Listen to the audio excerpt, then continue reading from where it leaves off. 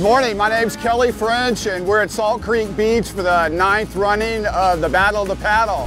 As you can see, we have excellent surf conditions in the 4 to 6 foot range. We have the top competitors from around the world, from 15 countries. This is a brand new venue for the Battle of the Paddle here at Salt Creek. There's going to be a lot of swell, a lot of big waves. There's some sets coming in, so it's going to make for a fun day today. Traditionally, we've had this event at Doheny for years past.